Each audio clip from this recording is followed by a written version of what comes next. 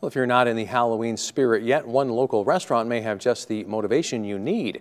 Empty Pints in Great Falls has just kicked off a pumpkin carving contest. You carve a pumpkin and bring it in, and it will be displayed for people to vote on.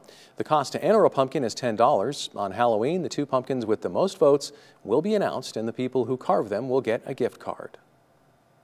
This was something that we just thought of one day randomly is, hey, why not get the community together, carve some pumpkins, make a little contest out of it, bring people in for some good food and beer, and make it a family event also. It's all ages.